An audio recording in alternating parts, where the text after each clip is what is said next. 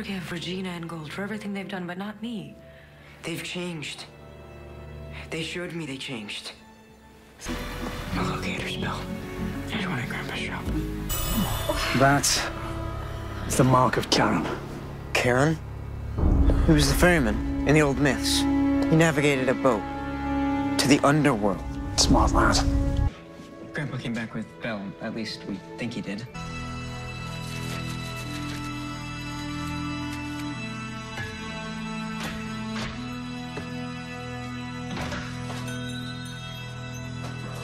Henry,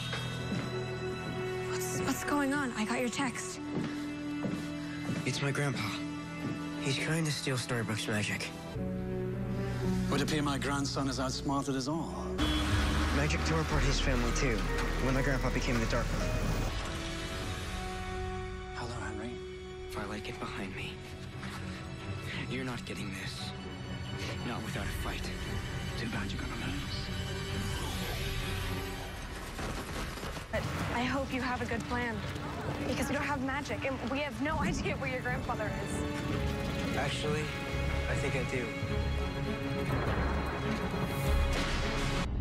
Have you any idea what you've just done? Stopped you from hurting my moms and anybody else. You stopped me from rescuing Belle. Not to mention your family, and now trapped in the same realm with her. What's he talking about? David, Snow, Hook, and Selena are in another realm right now. And thanks to you, we have no way of helping them get back. I did what I had to. This isn't on me. It's on you. Because there's magic in it. Every time someone makes a wish. I don't think throwing a coin in a fountain is what the dragon was talking about. All due respect, Grandpa, but I think that was exactly what he was talking about.